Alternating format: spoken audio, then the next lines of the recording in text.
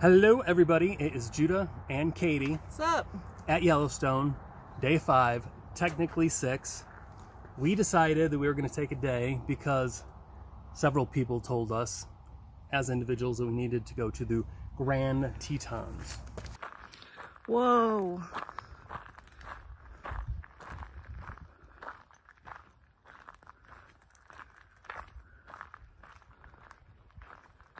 So that's what we did. It was a 2-hour drive from our campsite.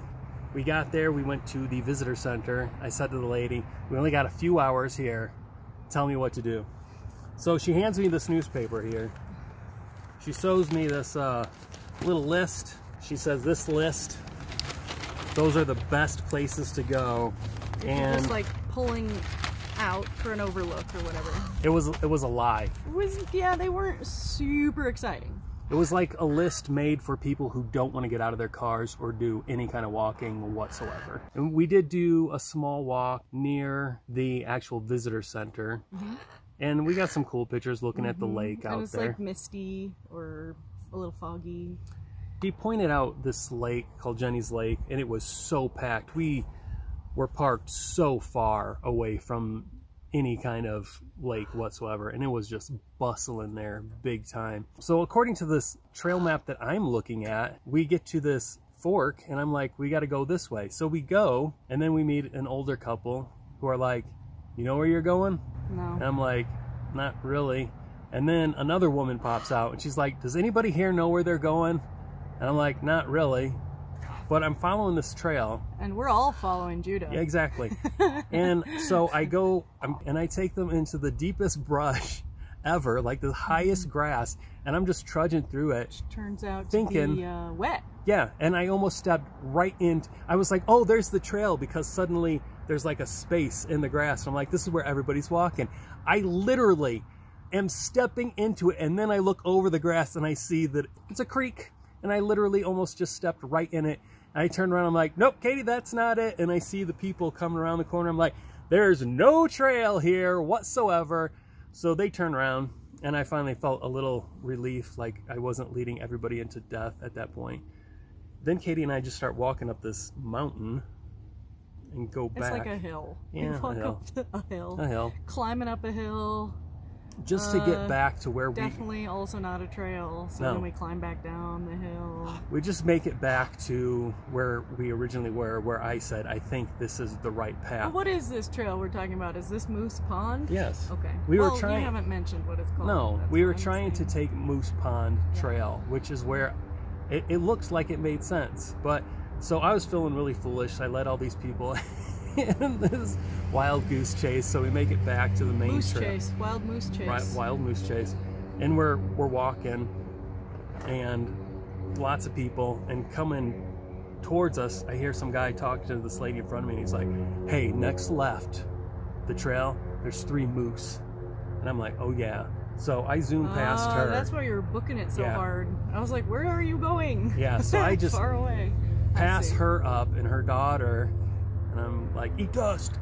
I pushed the little girl down too, because I needed all the distance I could get between us.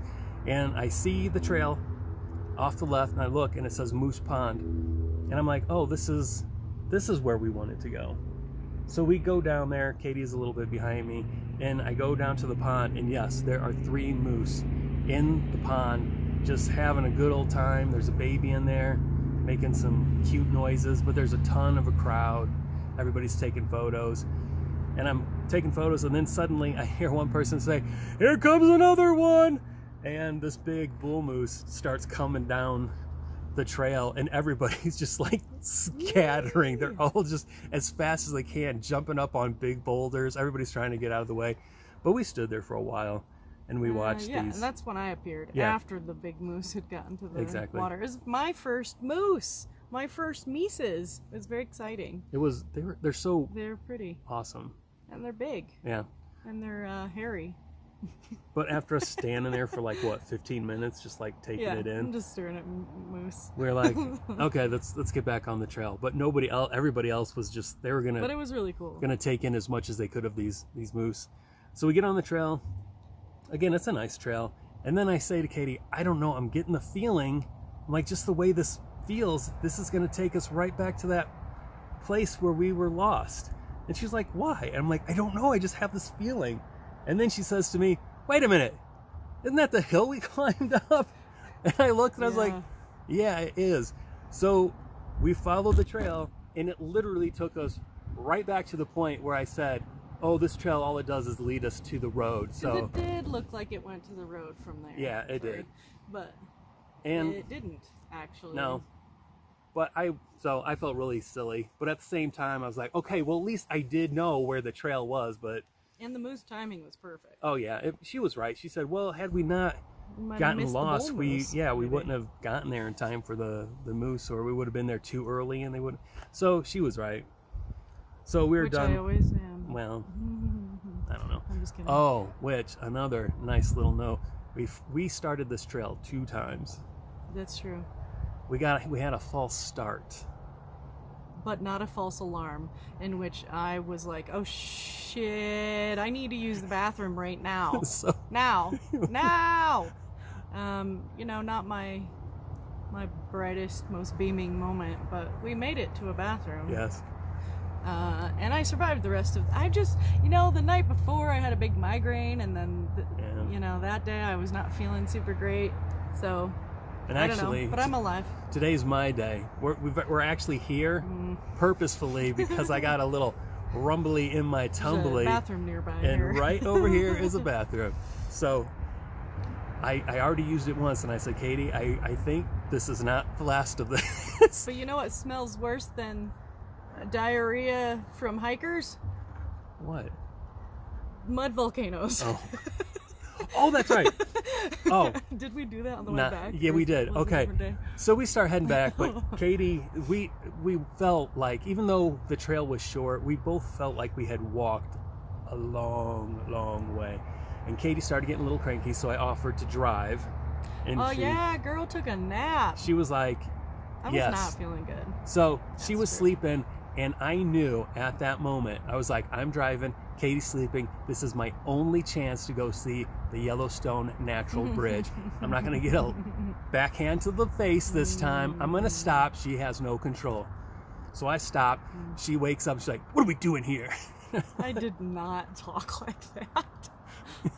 I was like, shh, Katie, it's okay. Go back to sleep, I woke Katie. up backhanding you. Yeah, I dodged it. It was like, whoa. I was like, it's okay, No. Katie. Shh, go to sleep. I walked up. All by myself. Again, it was very short, maybe like 2.5 miles there and back. And I saw the natural bridge, talked to some old people up there. We got back on the road, and we stopped at the mud volcano. Yeah. Which, as you said, was stanky. So bad. The stinkiest thermal activity we've experienced. It was not hideous. Not like we're hot and dynamic. This place was hot and dynamic and stinky. And stinky. What's a cooler word for stinky? I was gonna say rancid. Fragrant? Oh. Frankenfurter.